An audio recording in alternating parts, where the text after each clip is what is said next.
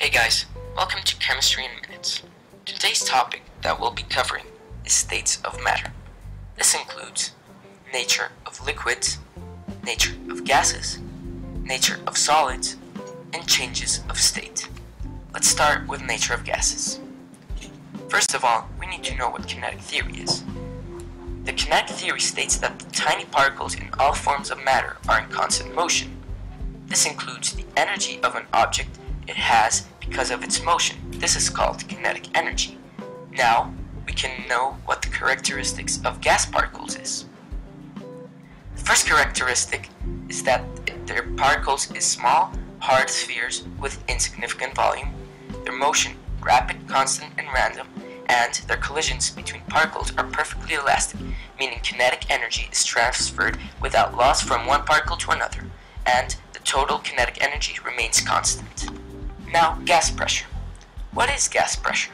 Well, it's billions of moving particles colliding with an object. This means that the air gives an atmospheric pressure, which decreases as elevation increases because the air is less dense as elevation increases. Gas pressure can be measured with 3 units. First one, Pascal. Second one, millimeters of mercury. Third one, standard atmospheric pressure. One standard atmospheric pressure equals to 760 millimeters of mercury and 101.3 kilopascal. Next we have nature of liquids. Liquids have particles closer together than in gases. The conversion from liquid to a gas is called vaporization, and when it's not boiling, it's called evaporization. This happens because molecules have a certain kinetic energy that can let them escape from the liquid surface. Each liquid has a boiling point, which is the temperature at which the vapor pressure of a liquid is equal to the atmospheric pressure. Vapor pressure is the measurement after evaporation of a liquid in a closed container. The temperature decreases when elevation increases. Now, we have nature of solids.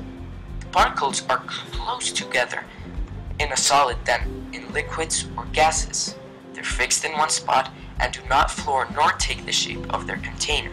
Solid particles vibrate about fixed points rather than sliding from place to place. Now, solids have a melt the temperature at which a solid turns into a liquid. At the melting point, the particles have enough kinetic energy to overcome the interactions holding particles in fixed position. Freezing points can be obtained by reversing the melting point, freezing this liquid. Now change of phase. Here we'll see how each phase turns into the next one. Solid melts into a liquid, liquid evaporates into a gas, gas condensates into a liquid, liquid freezes into a solid, solid sublimates to a gas, and gas depositions into a solid.